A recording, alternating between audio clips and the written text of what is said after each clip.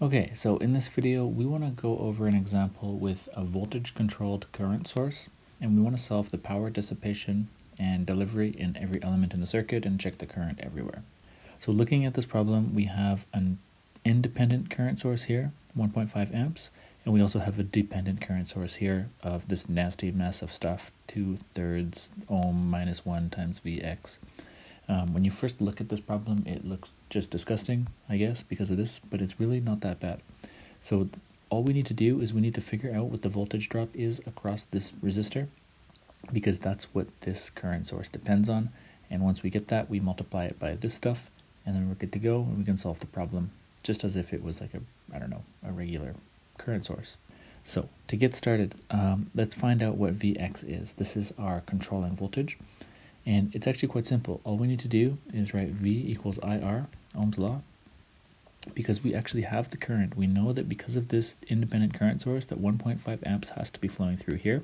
And we also know that the resistance is 3 ohms. So this is just 1.5 amps times 3 ohms, which is 4.5 volts. Now we know that this is the positive side and this is the negative side because of the passive sign convention. I'll put a link to the video I did on that in the top right corner. You can check that out if you want, but otherwise we'll keep going. So now that we have Vx, all we need to do is substitute it into here. So Vx is equal to 4.5 volts. Maybe let's even draw this on here. We know it goes like that. It's equal to 4.5 volts. So 4.5 times 2 divided by 3 is going to give us a current of just simply 3 amps. And the units check out because if we were to rearrange Ohm's law here for I, we'd have voltage, which is in volts, divided by resistance, which is in ohms. So volts divided by ohms gives us amps. And here we have volts divided by ohms, because this is just an inverse. This can just be like on the bottom. So that's going to give us amps. So really, when you see something like this, it's actually not that bad. And from here, we can pretty much just rip through the rest of the problem now that that's been identified. So we know that this is 1.5 amps. Because of the independent current source here. We know that this has to be 3 amps, which means that if we have 3 amps coming in and 1.5 amps coming in, that a total of 4.5 amps are coming in, so 4.5 amps have to be going out as well. So for this resistor down here, we know that we have V equals IR, and the current is 4.5 amps, and the resistance is 0.5 ohms. So the voltage drop across this resistor is 2.25 volts. Now because the current is coming in through the top, that means that this has to be the positive terminal on the top and the negative on the bottom, just like that.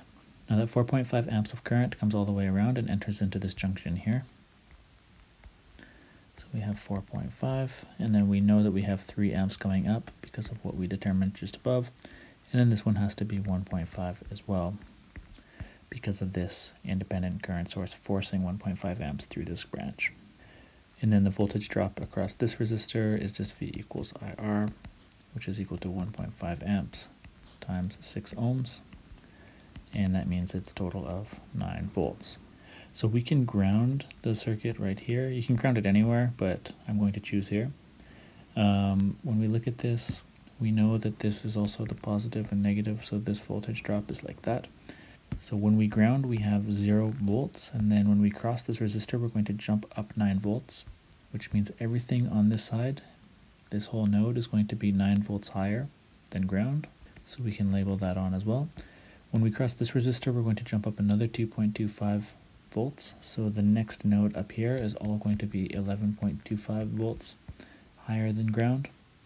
And then when we come across this way, we're going to jump another 4.5 volts, so this whole node here is going to be 15.75 volts above our reference at ground here. So you can either recognize here that if we remember that this node up here is just 2.25 volts higher than this node down here, or you can apply Kirchhoff's voltage law and go around. So we would have plus 2.5 volts. And when we come into here, the only other element in this loop, it has to be negative 2.25 volts. Sorry, I should have said plus 2.25 volts and then negative 2.25 volts. So that would put the negative on this side and the positive on this side, or 2.25 volts. And then you can also see here that this one is 15.75 volts higher than this node. So obviously this has to be the positive side and that has to be the negative side. And the difference here is just 15.75 volts. Okay, so now we have all of the voltage drops. We know the voltages of all of the nodes, and we know the current flowing through every element. And we've checked that Kirchhoff's voltage law is going to be satisfied in both of these loops, and Kirchhoff's current law is satisfied in both of these junctions. So let's move on to finding the power dissipation of the resistors now. So let's start with the top one up here of 3 ohms, and we have power is equal to voltage times current. So we have 4.5 volts times 1.5 amps. That gives us a value of positive 6.75 watts. When we come down to the next resistor here, we also have the expression power is equal to VI, and we can write the whole thing.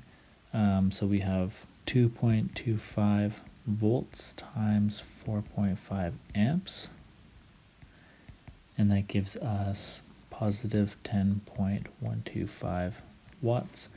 And then for the last resistor in the bottom left, we have power is equal to VI, which is equal to 9 volts times 1.5 amps. And that means that we have positive 13.5 watts.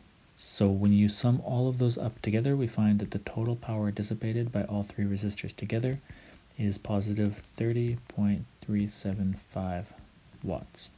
Now what we should do is we should check the power delivered by the 2 power sources.